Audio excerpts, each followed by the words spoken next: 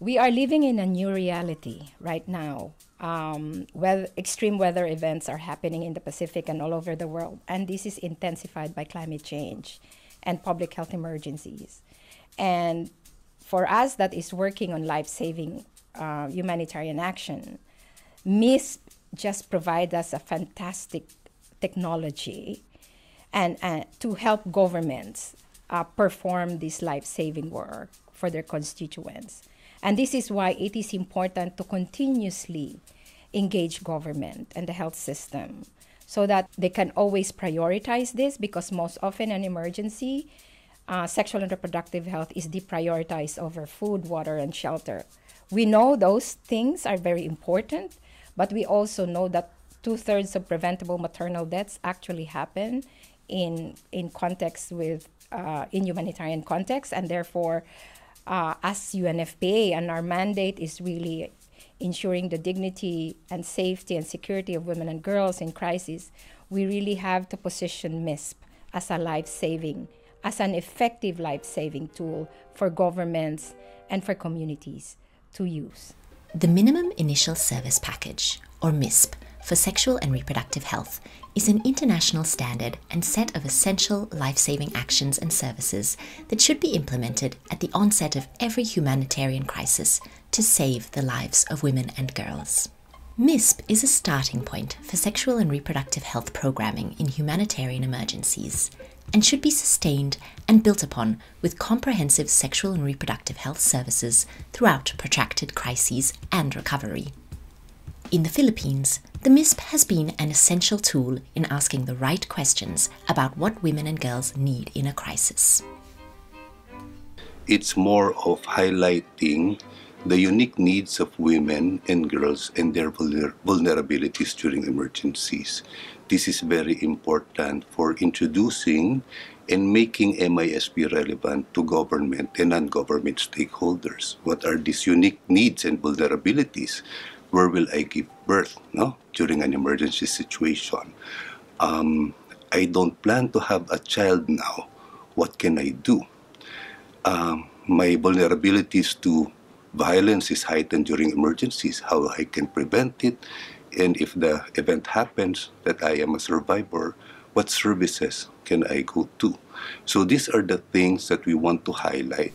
The objectives of the MISP are: ensure the health sector identifies an organization to lead implementation, prevent sexual violence and respond to the needs of survivors, prevent the transmission of and reduce morbidity and mortality due to HIV and other sexually transmitted infections, prevent excess maternal and newborn morbidity and mortality, prevent unintended pregnancies, plan for comprehensive sexual and reproductive health services integrated into primary health care. The MISP includes the priority of ensuring safe abortion care to the full extent of the law.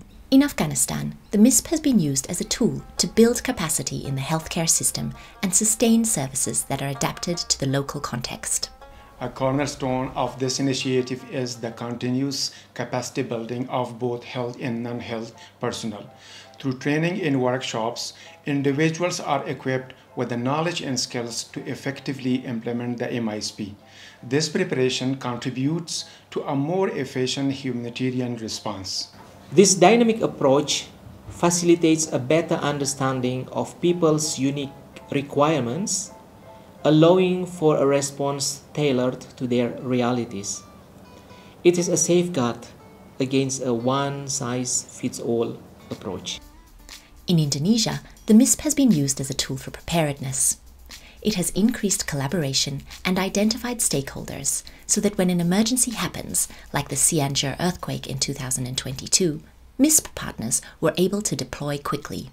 Deployment and readiness and strong capacity of the MISP team can be deployed within 24 hours and provide support for coordinations and also sexual reproductive health services. So we're able to provide better and speedy response to save women's life. MISP is about a whole network of trained professionals who know how to meet the needs of the most marginalized, especially women and girls, when disasters hit. Most women and girls experience it as a simple dignity kit. But that kit represents the entire support system that the MISP network has built. Having those essential supplies pre-positioned, having them ready to deploy, can make such a difference for women in disasters. And we had to give the dignity back, because these were the very things that were in that bag that women were not able to get at a disaster, when disaster struck.